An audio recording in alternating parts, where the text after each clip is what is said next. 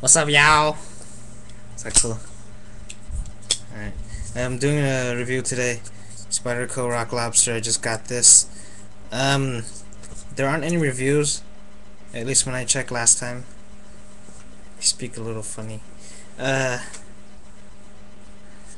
Rock Lobster. Handle of the blade is about 1:1, and it's thin, like a military, or so said the introduction.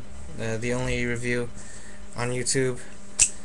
But I don't own a military, so I can't really say anything. But it's thin.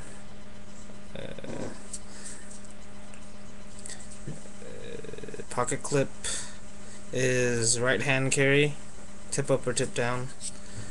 The blade is a modified Warncliffe, designed by the knife Rock Lobster is designed by Jen's Anso. Blade is VG10, made in Seki City, Japan. I noticed one thing with all blades I get from Seki City, Japan. They're not really that sharp at all, so I need to resharpen it. Blade is about 4 inches, handle's about 4 inches, so about 1:1.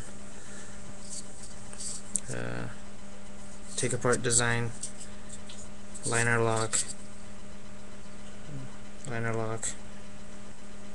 It's got steel liners on both, but very minimal, just enough to be able to put these screws together. To put it together, it's got these nice little bolsters.